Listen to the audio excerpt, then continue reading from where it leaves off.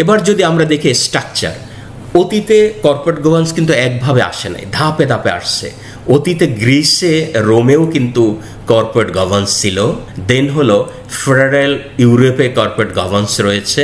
তারপরে হচ্ছে আস্তে আস্তে যুগের তালে তালে এগুলি বাড়ছে। দেন হলো আমাদের কলোনিয়াল যুগেও ছিল, কন্টেম্পোরারি ইরাতেও হয়েছে। তো এইসব কর্পোরেট গভর্নেন্সগুলি আমরা যদি দেখি যে অল্টারনেটিভ ফ্রেমওয়ার্ক কিছু রয়েছে, যেমন এজেন্সি থিওরি আছে, এটা একটা ফ্রেমওয়ার্কের পার্ট। তারপরে হচ্ছে স্টেক হোল্ডার থিওরি আছে, এগুলো কিন্তু আলাদা আলাদা একটা বই। আসলে স্টুয়ার্ডশিপ থিওরি আছে।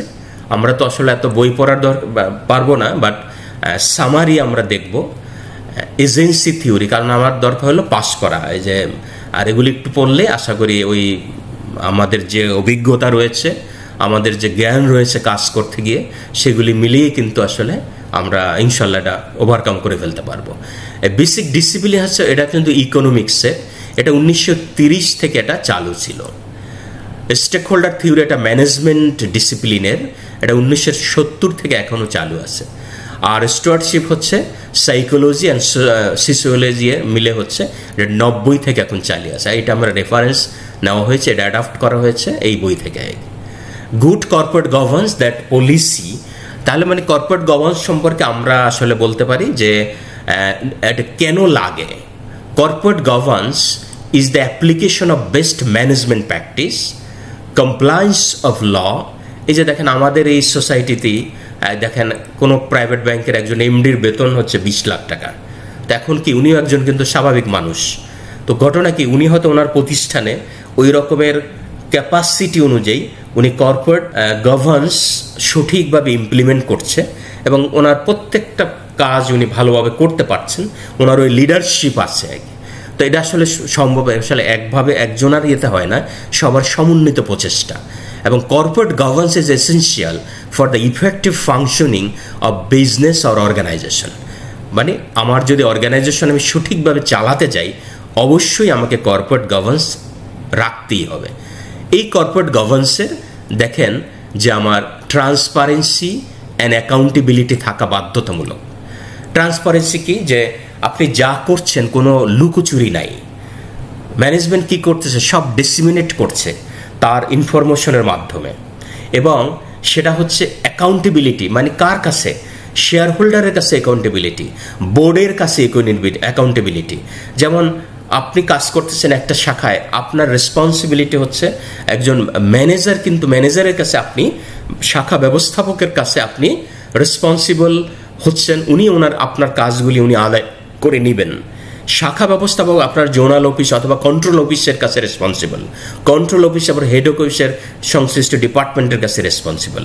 তো এইভাবে ধাপে ধাপে আমরা বিভিন্ন লেয়ারে, বিভিন্ন টায়ারে এটা রেসপন্সিবিলিটি এবং অ্যাকাউন্টেবিলিটি যদি সঠিকভাবে অর্গানাইজেশন এস্টাবলিশ করতে পারি, তাহলে ভালো রিস্ক ম্যানেজমেন্ট সহ ট্রান্সপারেন্সি এবং অ্যাকাউন্টেবিলিটি হবে। এই জন্য এখানে আমরা দেখি রিলেশনশিপটা আসলে কি, relationship between corporate governance and internal control. এর সাথে কিন্তু ইন্টারনাল কন্ট্রোল জড়িত। যেমন আপনার শাখায় যদি ফ্রড ফরজারি না হয়, বা এখন কিন্তু অনেক ডিজিটালি অনেক কিছু হচ্ছে, তো সেই জিনিসগুলি আপনি যদি আপনার শাখায় না হয়, আপনি যদি চেক দিয়ে রাখতে পারেন, এটা কখন হয়, ইন্টারনাল কন্ট্রোল যদি সঠিক হয়। এখন ইন্টারনাল কন্ট্রোল কার দায়িত্ব? আপনি হয়তো বলবেন যে এটা হেড অফিসে যে আইসিসি রয়েছে তার দায়িত্ব, বা অডিট প্রধান রয়েছেন তার দায়িত্ব। না, এটা কিন্তু আপনার এন্ডে আপনার দায়িত্ব। অডিট কিন্তু এটা পরে, থার্ড লাইন। ফার্স্ট লাইন হচ্ছেন আপনি ব্রাঞ্চ ম্যানেজার বা শাখা ব্যবস্থাপক, আপনার শাখার সমস্ত রেসপন্সিবিলিটি আপনার। তা এটা কিন্তু তার মানে কি, ওই শাখার ইন্টারনাল কন্ট্রোলের দায়িত্ব আপনার। এবং পরের ধাপে হচ্ছে আপনার যে কন্ট্রোল অফিস আছে তার দায়িত্ব হচ্ছে শাখাগুলোকে কন্ট্রোল করা। এবং হেড অফিস যে ইন্টারনাল কন্ট্রোল বা অডিট রয়েছে তারা কিন্তু থার্ড লাইন। তার মানে কি, আপনার উপরে আপনার টপ ম্যানেজমেন্ট আছে। তো এই রকমের এখানে দেন হলো রিস্ক ম্যানেজমেন্ট, আমাদের ব্যাংকের ক্ষেত্রে ভাইটাল পার্ট। আমাদের প্রত্যেকটা কাজে রিস্ক আছে, সেটা ম্যানেজ করার উদ্দেশ্যে কিন্তু রিস্ক ম্যানেজমেন্ট রয়েছে। এবং বোর্ডের একটা আলাদা কমিটি আছে risk management, as per BRPD circular 11/2013 অনুযায়ী, যেটা আমরা দেখব এটার সাথে যুক্ত। আসলে effective corporate governance help organisation to manage risks and ensure that they are comply with relevant laws and regulation. মনে করেন এমন হলো যে আপনি অনেক বেশি কাজ করতেছেন কিন্তু আপনি রুলস মানছেন না, বাংলাদেশ ব্যাংকে সময় মতো রিপোর্ট করতেছেন না, সিআইবিতে রিপোর্ট করতেছেন না, তাহলে আপনি যত কাজ করেন সব কাজগুলির রেজাল্ট হচ্ছে জিরো। আপনার ম্যানেজমেন্টকে কিন্তু বাংলাদেশ ব্যাংকের কাছে আপনার কিন্তু হেয় প্রতিপন্ন হবে এবং ফাইন করবে বাংলাদেশ ব্যাংক আপনার কাজের কারণে। তো এটার কিন্তু পানিশমেন্ট আবার মানে আসলে অফেন্স। কর্পোরেট গভর্নেন্স যদি এস্টাবলিশ করা দেয় তাহলে লং টার্ম সাস্টেইনেবিলিটি বিরাজ করে। Corporate governance can help organisation to maintain long term sustainability by balancing short term এবং লং টার্ম ইন্টারেস্ট। এই যে আমরা দেখি আমরা ডিপোজিট নিচ্ছি আসলে একটা শর্ট পিরিয়ডের জন্য, আমরা প্রজেক্ট লোন দিচ্ছি লং পিরিয়ডের জন্য, এর ফলে কিন্তু ক্যাশ ফ্লোতে মিসম্যাচ হয়, হ্যাঁ অনেক ধরনের সমস্যা হয়, যেটা আমরা হয়তো যখন ফান্ড বেশি হবে তখন আপনি এটা হয়তো টের পাবেন না। যেমন সোনালীর দেখবেন যে 1,25,000 কোটি টাকা হলিয়া, অগ্রণীর 1,10,000 কোটি টাকা ক্যাশ ডিপোজিট, জনতার 1,05,000 কোটি টাকা, মানে ধরেন 1 ট্রিলিয়ন প্লাস বিডিটি তাদের ডিপোজিট এই রকমের, বা ইসলামী ব্যাংকের হয়তো 1,50,000 বা 60,000 কোটি টাকা ডিপোজিট। মানে এরকম 4টা ব্যাংক আছে বাংলাদেশে যাদের হচ্ছে 1 ট্রিলিয়ন বিডিটি প্লাস হচ্ছে তাদের ডিপোজিট। তো তাদের ক্ষেত্রে হয়তো অতটা ওই রকমের হয় না, কিন্তু আমরা যারা আমাদের সব যারা একটু ছোট আছি তাদের জন্য কিন্তু আসলে এই রকমের ক্যাশ মিসম্যাচে কিন্তু অনেকটা ক্ষতি হয় এবং এটা কিন্তু বিশাল ব্যাপার। আমরা দেখি যে ইদানিং আমেরিকার যে 3টা ব্যাংক, সিলিকন ভ্যালি থেকে শুরু করে 3টা ব্যাংক যে দেউলিয়া হয়ে গেল, কিছুই না, যার ওরও কিন্তু কর্পোরেট গভর্নেন্স অনেক ভালো ছিল এবং তার সব কিছু ভালো ছিল এবং সে কী করছে, তার পোর্টফোলিও ম্যানেজমেন্টে হয়তো ইমব্যালেন্স হয়ে গেছে, তার ম্যাক্সিমাম সে ট্রেজারিতে জমা করে মানে ডিপোজিট বা ইনভেস্ট করেছিল একটা নিশ্চিত ইনকামের উদ্দেশ্যে। তো সেখানেই যেহেতু ইন্টারেস্ট রেটের বৃদ্ধির ফলে ফেডের ওখানে কিন্তু একটা মিসম্যাচ হয়, মানে কি আসলে, এবং সাথে সাথে সে একটা ডিক্লারেশন দেয় যে তার কিছু ফান্ডিং করবে ক্যাপিটাল মার্কেট থেকে। এটার ফলেই ইনভেস্টরদের অথবা যারা ডিপোজিটার আছে তাদের ভিতরে একটা আত্মবিশ্বাস নষ্ট হয়ে যায় এবং তারা টাকা তোলা শুরু করে। প্রায় 48 ঘন্টার ভিতরে 2 দিনের ভিতরে সিলিকন ভ্যালি দেউলিয়া হয়ে যায়। দেখেন কত বড় ব্যাংক, আমেরিকার মতো জায়গা, তার কি কর্পোরেট গভর্নেন্সে ঘাটতি ছিল? অবশ্যই না, তার সব কিছু কিন্তু রুলস অনুযায়ী ছিল। তাহলে ব্যাংক আসলে কিন্তু খুব সেন্সিটিভ। তো এখানে লং টার্ম সাস্টেইনেবিলিটি আমাদের দরকার, সেটাই এখানে আসলে বলছে। দেন হলো রিপুটেশন অ্যান্ড ব্র্যান্ড ভ্যালু। এই যে রিপুটেশন, একটা ব্র্যান্ড ভ্যালু এবং রিপুটেশন গুড কর্পোরেট গভর্নেন্স হলেই কিন্তু সম্ভব। এর ফলে দেখবেন যে আমাদের যে ইনস্টিটিউটগুলো, institute of charter accountant, cost accountant, even charter secretary, এরা কিন্তু অ্যাওয়ার্ড দেয়, যেমন হলো best presenting annual report, best presenting financial statement এবং গুড কর্পোরেট গভর্নেন্স বা বেস্ট কর্পোরেট গভর্নেন্স। এই নিয়ে 3টে ইনস্টিটিউট কিন্তু প্রেজেন্টেশন আমাদের অ্যাওয়ার্ড দেওয়া হয় প্রতি বছর। তো এই ক্ষেত্রে এটা আসলে একটা রিপুটেশন বৃদ্ধি করে, ব্র্যান্ড ভ্যালু বৃদ্ধি করে যদি গুড কর্পোরেট গভর্নেন্স প্রতিষ্ঠানে এক্সিস্ট করে। তো এখানে আমরা কেন দরকার আমরা দেখতে পারি, সেফগার্ডের জন্য ইনভেস্টরদের মানি রয়েছে আমাদের কাছে। তো ensure success of the corporate, ensure success. দেন হলো dividend gives is access to fund, the working capital আমরা সঠিকভাবে যেন ম্যানেজ করতে পারি। গুড কর্পোরেট গভর্নেন্স যদি সঠিক থাকে তাহলে সম্ভব, এবং গ্লোবাল পার্সপেক্টিভে ম্যানেজমেন্টের ডিসিশন নিয়ে একটা ভালো কর্পোরেট গভর্নেন্সের অর্গানাইজেশন গড়ে তোলা। Corporate governance is essential for the effective function of business or banking and help to promote transparency, accountability, risk management, long term sustainability and reputation of brand value. এটা গেল corporate governance কেন আমার লাগবে। দেন হলো এটার ইম্পর্টেন্সটা কি, যদিও কিন্তু ওইটার মতোই লাগবে, সেজন্য হলে ইম্পর্টেন্স। তাহলে কি আপনি যদি যে কোনো একটাও যদি শিখেন বা মাথায় থাকে আপনি কিন্তু লিখতে পারবেন। যেমন ইম্পর্টেন্স বলতে বোঝা যাচ্ছে corporate governance is important because it creates a system of rules and practice that determine how to company operate and how it align to interest of the stakeholders. Good corporate governance leads to ethical business practice. মানে কি, ভালো corporate governance সে কিন্তু ethical business, মানে দেখেন business আছে আবার ethical business. Business কিন্তু অনেকভাবে করে। মনে করেন আপনি তরমুজের বিজনেস করতেছে, সেখানে যদি তরমুজের ভিতরে ওই যে সিরিজ দিয়ে রং দিয়ে বা ইয়ে দিয়ে যদি বাড়ায় ইয়ে করে দাম বাড়িয়ে বিক্রি করে, তাহলে কিন্তু ইথিক্যাল হবে না। আবার যদি আপনি ব্যাংকে ইয়ে করতেছেন, আপনি লোন দেওয়ার ক্ষেত্রে যদি অন্যরকম কিছু হয়, তাহলে কিন্তু ইথিক্যাল হবে না। আসলে বিজনেস হতে হবে ইথিক্যাল। তো এখানে বলতেছে গুড কর্পোরেট গভর্নেন্স সেটা লিড করে ইথিক্যাল বিজনেসে, এবং ফাইন্যান্সিয়াল ভাইব্রিটি এখানে বৃদ্ধি করে। তাহলে আমরা যদি দেখি কর্পোরেট গভর্নেন্স ইম্পর্টেন্স, কেন ইম্পর্টেন্স, এই পয়েন্টগুলো যে একটু মাথায় থাকে, এটার আলোকে কিন্তু আমরা লিখতে পারবো।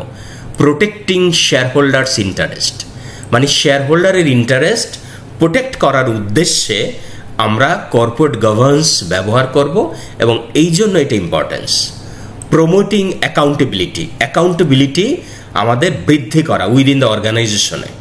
ম্যানেজিং রিস্ক, আমি রিস্ক ম্যানেজ করে আমার ইফিসিয়েন্সি বাড়াবো, অর্গানাইজেশনের ক্যাপাসিটি বাড়াবো, প্রফিটেবিলিটি বাড়াবো, এবং ethically enhancing reputation and brand value. Good corporate governance আমি ইমপ্লিমেন্ট করে অর্গানাইজেশনে আমার রিপুটেশন বাড়াবো এবং ব্র্যান্ড ভ্যালু বাড়বে। ইমপ্রুভিং ফাইন্যান্সিয়াল পারফরমেন্স, আমার ফাইন্যান্সিয়াল পারফরমেন্স বাড়বে, মানে কি আপনার প্রফিট হবে ইথিক্যাল প্রফিট, আনডিউ না। তাহলে এটা কিভাবে হবে দেখেন, এই কন্ট্রোল আর মেকানিজমের ভিতর একটা কাজ আছে। যেমন company or banks with good corporate governance train to perform better financially. This is because good governance practice help companies make better decision making, risks more effectively, and build a strong relationship with the stakeholders. যদি আমি আমার corporate গভর্নেন্সকে সঠিকভাবে অর্গানাইজেশনে implement করতে পারি, এর ফলে আমি সঠিকভাবে সিদ্ধান্ত নিতে পারবো, এবং আমি রিস্ক মিটিগেট করে অর্গানাইজেশনে ভালোভাবে আমি চালাতে পারবো, এবং স্ট্রং হবে আমার স্টেক হোল্ডার বা শেয়ার হোল্ডারদের সাথে আমার রিলেশন, একটা ব্রিজের মতো কাজ করবে। তাহলে এখানে পাবলিক রেগুলেটরের সাথে আমার অ্যালাইন করব, কোঅপারেশন হবে, দেন stake holder, employees, share holder ইত্যাদির সাথে আমার একটা রিলেশন হবে। এই ধরনের আসলে আমরা যখনই এই কোশ্চেন কোনো আনসার দিতে যাব, কিছু যদি চিত্রের মতো আমরা দিতে পারি এই লেখাগুলো, যেমন আপনি যদি এইরকম একটা কোশ্চেনে আনসার করতেছেন ইম্পর্টেন্স অফ কর্পোরেট গভর্নেন্স, আপনি তাহলে এখানে কিন্তু একটা চিত্রের মতো দিতে পারেন ইম্পর্টেন্স অফ তারপরে কয়েকটা ওই যে পায়ের মতো বা নামায়া, এই মূল পয়েন্টটা দিয়ে আপনি আধা পিসটা কিন্তু একটা সুন্দর ডিজাইন করা একটা বক্সের ভিতরে এগুলো দিয়ে দিতে পারেন।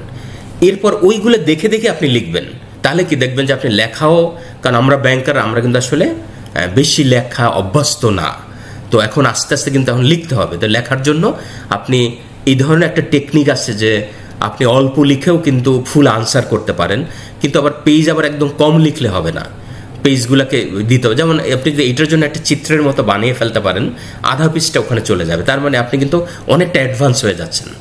তো এটা হলো যার যার ক্যাপাসিটি অনুযায়ী আছে। তো corporate governance is important because it helps protect shareholders' interest, prompt accountability, manage risks, enhance reputation and brand, and improve financial performance. Then এই লাইনটা যদি আপনি একটু মাথায় থাকে, আপনি জাস্ট এই লাইন দিয়ে কিন্তু আপনি 3-4 পৃষ্ঠা আপনি লিখে ফেলতে পারবেন যে কেন এটা ইম্পর্টেন্ট। এটা ইম্পর্টেন্ট হচ্ছে এটা শেয়ার হোল্ডারদের ইন্টারেস্ট প্রোটেক্ট করে, এর ফলে অ্যাকাউন্টেবিলিটি প্রমোট করে, রিস্ক ম্যানেজ করে, reputation and brand value enhance করে, এবং ইমপ্রুভ করে প্রতিষ্ঠানের ফাইন্যান্সিয়াল পারফরমেন্স। জাস্ট এই কয়েকটা ওয়ার্ড যদি মাথায় থাকে, আপনি এ দিয়ে যেভাবেই আসুক কর্পোরেট গভর্নেন্সের কেন নেসেসিটি সব আপনি কিন্তু লিখতে পারবেন। এবার ধরেন বেনিফিট, গুড গভর্নেন্স ব্যাংকের ভিতরে বেনিফিটটা কি? বেনিফিট অনেক আছে। ট্রাস্ট অ্যান্ড কনফিডেন্স, তাহলে কি ব্যাংক বা আমার প্রতিষ্ঠানের প্রতি ট্রাস্ট বেড়ে যাবে, কার? কাস্টমারের, ইনভেস্টরদের, ডিপোজিটরের কনফিডেন্স বাড়বে, এবং এর ফলে সাউন্ড ম্যানেজমেন্ট প্র্যাকটিস, তাহলে অর্গানাইজেশনে ম্যানেজমেন্ট প্র্যাকটিসগুলি স্যার, ম্যানেজমেন্ট প্র্যাকটিস কি সব নিয়ম অনুযায়ী হবে, যার যখন প্রমোশন হওয়ার কথা ওই রকমের হবে, কোনো আনডিউ কিছু হবে না, সিস্টেমেটিক সব হবে। দেন হলো অ্যাকাউন্টেবিলিটি থাকবে, যেমন কোনো লুকোচুরি নাই, সব জবাবদিহিতে থাকবে, কে কাকে রিপোর্ট করবে। ফাইন্যান্সিয়াল স্ট্যাবিলিটি হবে, যে আপনার প্রফিট গত বছর আপনি ধরেন 500 কোটি টাকা প্রফিট করছেন, এবার করছেন 100 কোটি টাকা, তাইলে হবে না, আপনার কিন্তু একটা সিমিলারিটি থাকবে। তো ফাইন্যান্সিয়াল স্ট্যাবিলিটি হবে বা কম্পারেবিলিটি থাকবে। ইনোভেশন হবে, আপনি নতুন নতুন প্রোডাক্ট ডেভেলপ করবেন এবং নতুন নতুনভাবে নিজেকে আবিষ্কার করবেন, তাহলে good governance can force innovation in banks. এই ব্যাংকের যে ইনোভেশনগুলি আছে এটা গুড গভর্নেন্স হেল্প করবে। তাহলে overall good governance in banks is crucial for the long-term success and sustainability of the banking industry. এটা আসলে কষ্ট, তারপর আমাদেরকে এটা করতে হবে, কেননা এটা আমাদের হেল্প করে ব্যাংকিং কোম্পানিকে operation more effectively and efficiently, improve access to depositor capital, mitigate risks and safeguard against mismanagement. এটা গেল ভালো। তাহলে কর্পোরেট গভর্নেন্সের বেনিফিট। এরপর দেখেন যে ভ্যাসেলের কিছু প্রিন্সিপাল আছে কর্পোরেট গভর্নেন্সের। এখানে আমাদের অনেকগুলি আছে, আমরা যেগুলি আমাদের জন্য প্রযোজ্য এবং বাংলাদেশ ব্যাংক যেগুলিকে বলেছে যে vessel committee of banking supervision made of central bank and regulator for around the world few principal, যেমন হচ্ছে বোর্ড অফ ডাইরেক্টর, যে বোর্ড অফ ডাইরেক্টর কারা হবে, কতজন থাকবে, কেমন হবে, রিস্ক ম্যানেজমেন্টটা কেমন হবে, ইন্টারনাল কন্ট্রোল আপনার ব্যাংকে কেমন হবে, কারা করবে, ট্রান্সপারেন্সি অ্যান্ড ডিসক্লোজার কেমন হবে, তারপরে হচ্ছে রিমুনারেশনের স্ট্যাটাসটা কেমন হবে। এই রকমের বিষয়গুলা আমরা ভ্যাসেলে যদি দেখি, ভ্যাসেল কমিটি গাইডলাইন্স দিয়েছে। এটার ব্যাকগ্রাউন্ড হচ্ছে এই রকমের যে enhance corporate governance for banking organisation, সেটা ফেব্রুয়ারি 6 প্রথম ইস্যু করা হয়, ধাপে ধাপে আপডেট হয়েছে এবং 99-তে একটা আপডেট হয়েছে এবং 2004 সালে আবার আপডেট হয়েছে OECD প্রিন্সিপালের মাধ্যমে। সেখানে কমপ্লায়েন্স চলে আসছে এবং এটা প্রিন্সিপালগুলি হচ্ছে যেটা আসলে রুলস নয়, এবং who is responsible for good governance in bank. তখন এটা একটা কোশ্চেন, ব্যাংকে গুড গভর্নেন্সে রেসপন্সিবল কে? এখানে দেখেন বলছে primary responsible rest the bank board and senior management. মানে প্রথম প্রাইমারি রেসপন্সিবল হচ্ছে বোর্ডের, বোর্ড কিন্তু পলিসি দিবে, ম্যানেজমেন্ট সে পলিসিগুলো ইমপ্লিমেন্ট করবে। যদি বোর্ড ভালো পলিসি দিতে না পারে তাহলে কিন্তু গুড গভর্নেন্স হবে না। আবার সে পলিসি দিলেই হবে না, পলিসিটা ইমপ্লিমেন্ট করতে হবে। কে করবে? Management, senior management policy implement করবে। তার মানে কি, যেখানে primary responsible rest of bank and board হচ্ছে senior management. Bank supervisor have an important role to play by providing guidance, এখানে ব্যাংক বেস্ট প্র্যাকটিস ইউজ করা এবং অন্যান্য কিছু কর্পোরেট গভর্নেন্স আছে। কারা এটা করবে? এখানে আমাদের শেয়ার হোল্ডারকে কনসিডার করতে হবে, depositor, customer, employee, auditor, banking ইন্ডাস্ট্রির অ্যাসোসিয়েশন যারা আছে, ক্রেডিট রেটিং কোম্পানি আছে, গভর্নমেন্ট আছে, সিকিউরিটিজ অ্যান্ড এক্সচেঞ্জ কমিশন রয়েছে ইত্যাদি। তো এই প্রিন্সিপালের ভিতরে প্রায় 8টা প্রিন্সিপাল আমাদের এখানে বোর্ড এবং সিনিয়র ম্যানেজমেন্টের জন্য ওতপ্রোতভাবে প্রযোজ্য। এই 8টা প্রিন্সিপাল হচ্ছে বোর্ডের কোয়ালিফিকেশন, ক্যাপাবিলিটি অ্যান্ড রেসপন্সিবিলিটি, যে বোর্ডে যারা থাকবে তাদের কোয়ালিফিকেশন কেমন, তাদের, যদিও আপনি মনে করতে পারেন যে আমি তো এই চাকরি করি, আমার তো বোর্ডে জানার দরকার নেই, কিন্তু আপনি আজকে এখানে আসেন, কালকে যে আরও উপরে উঠবেন না এটা বলা যায় না, এবং ইন ফিউচারে আপনি একটা লেভেল গিয়ে আপনি ইভেন রিটায়ারের পরে হলেও আপনি কিন্তু অন্য ব্যাংকের বোর্ড অফ ডাইরেক্টর হতে পারবেন।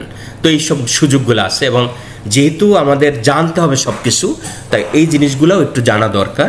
যেমন বোর্ডের কোয়ালিফিকেশন, ক্যাপাবিলিটি, রেসপন্সিবিলিটি, এটা প্রিন্সিপাল 1 কাভার করে। দেন হচ্ছে বোর্ডের role regarding the banks strategic objective and corporate value, এটা principal 2। Principal 3-তে lines and responsibility and accountability, কোন লাইনে কে কাকে রিপোর্ট করবে, কার রেসপন্সিবিলিটি কি, অ্যাকাউন্টেবল কার সাথে কে অ্যাকাউন্টেবল হবে। 4 হচ্ছে ensuring oversight by senior management, senior ম্যানেজমেন্টকে যে তার দায়িত্ব সে সঠিকভাবে পালন করছে সেটা এনশিওর করা, একটা ওভারসাইট।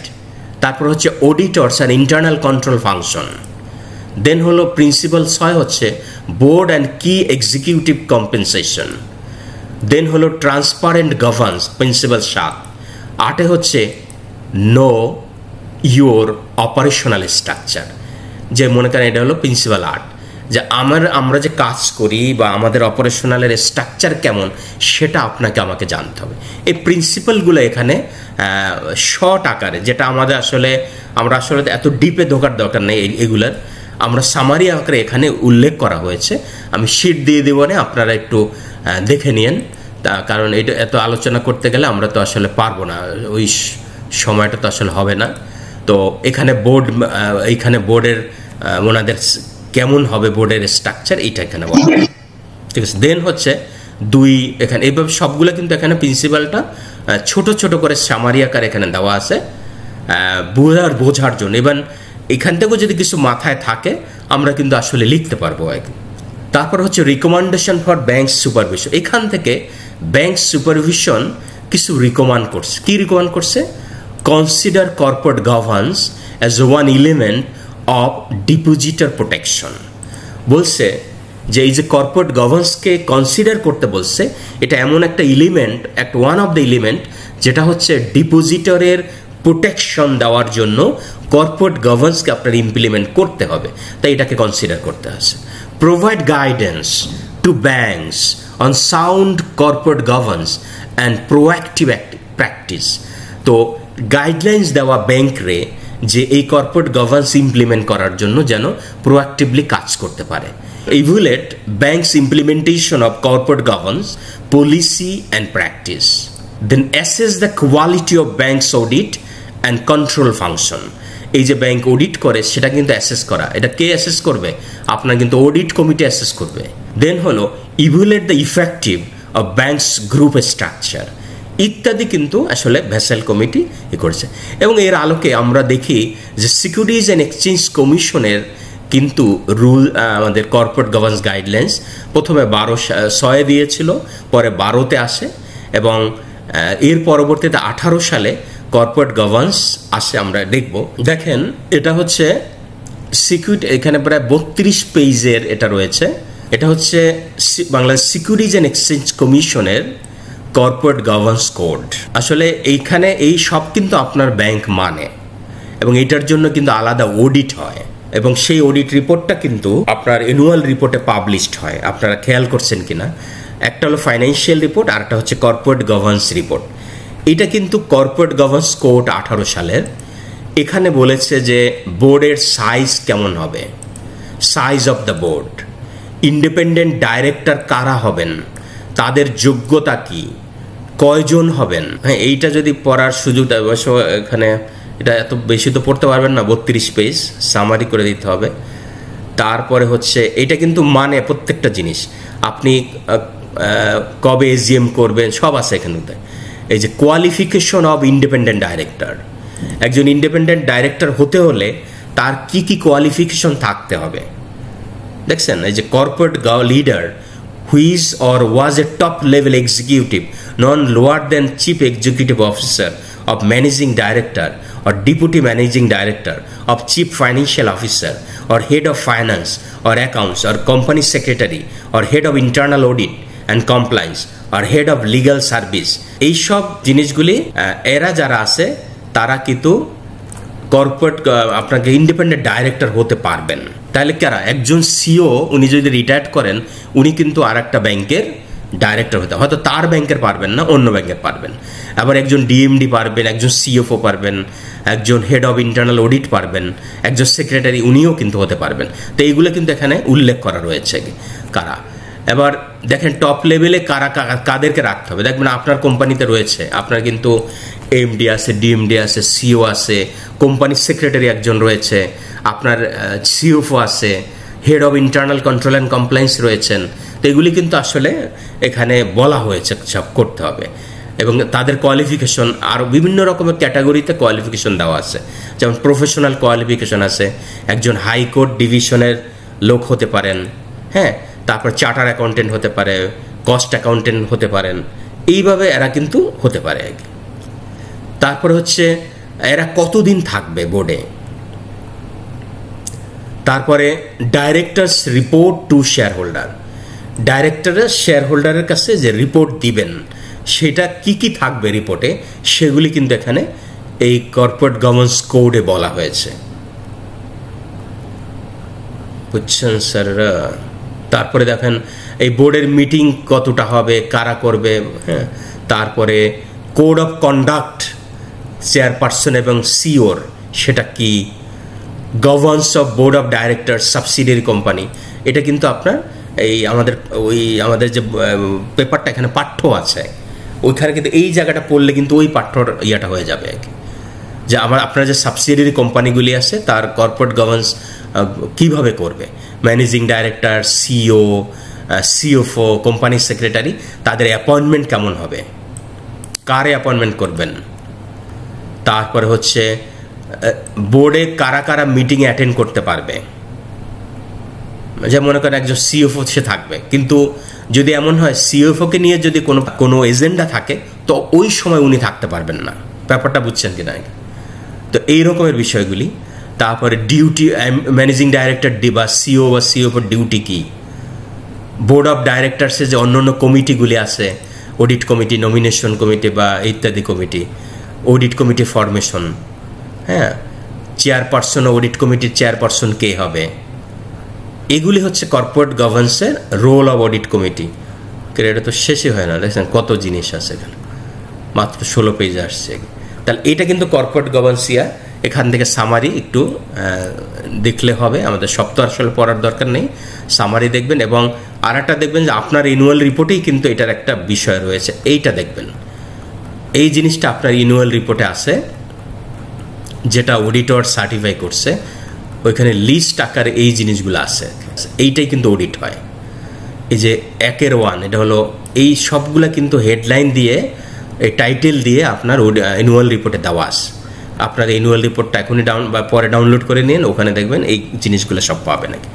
এবার আমরা যদি দেখি যে এটা হলো সিকিউরিটি এক্সচেঞ্জ কমিশনের কর্পোরেট গভর্নেন্স কোডটা আমরা দেখলাম, তো এইটা এখানে আছে। এবং আপনার অর্গানাইজেশনের যে ভীষণ আমরা জানি যে ভীষণটা আসলে কি, এখানে দেখেন, এখানে নিয়ে অনেক মত আছে, ভীষণ আগে না মিশন আগে, যেটাই থাকুক, ভীষণ হচ্ছে what we want to B, mission হচ্ছে why we exit, core value হচ্ছে হোয়াট উই বিলিভ ইন, গোল হচ্ছে what we want to achieve, আমরা কি অ্যাচিভ করতে চাই, স্ট্র্যাটেজি হচ্ছে how to achieve it, action plan হচ্ছে what need to be done.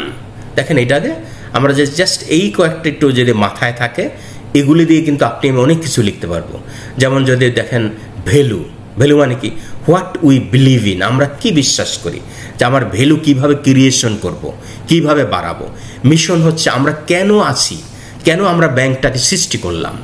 তারপর ভিশন হচ্ছে what we want to B, আমরা কোথায় যেতে চাই। যেমন আজকে কেমন আছে আপনার একটা হতে পারে যে আমি 1 ট্রিলিয়ন ডিপোজিট আগামী 3 বা 5 বছরে এই ব্যাংকের হবে, তাহলে এটা আপনার মিশন।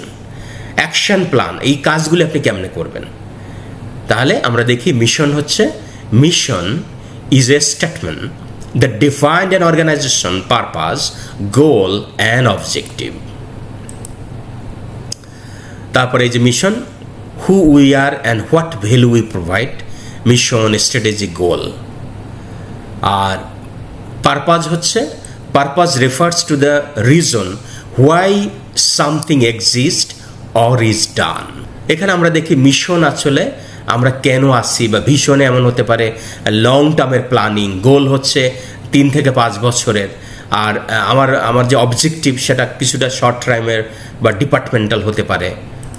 দেন হচ্ছে আমার অথবা স্ট্র্যাটেজি একটা ইয়ারলি বা কোয়ার্টারলি হতে পারে, এবং আমাদের টাস্ক বা প্রজেক্ট সেটা উইকলি হতে পারে, মান্থলি হতে পারে।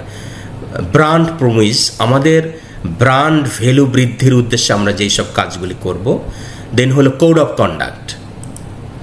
A code of conduct is a set of rules outline the norms, rules, and responsibility of proper practice of an individual part of an organization. জান আমাদের যে কোড অফ কন্ডাক্ট মেনে চলা মানে আমার যে অর্গানাইজেশনের কিছু যে ইথিক্স আছে, ইন্টিগ্রিটি অনুযায়ী চলতে হবে, টিম ওয়ার্ক করতে হবে, অবজেক্টিভ মেনে চলতে হবে, কনফিডেন্সিয়ালিটি মেনে চলতে হবে। যেমন আপনার ব্রাঞ্চে যেই গ্রাহক বা কাস্টমার রয়েছে, আপনি যদি আপনার প্রতিদ্বন্দ্বী অন্য ব্যাংকে সে কাস্টমারের ডিটেলস যদি ওনাকে দিয়ে দেন, তাহলে উনি কিন্তু আপনার কাস্টমারকে নিয়ে নেবে, এবং এর ফলে কী হবে, আপনি কাস্টমার হারাবেন, আপনার বিজনেস হারাবেন, কারণ এখন হলো কম্পিটিটর যুগ।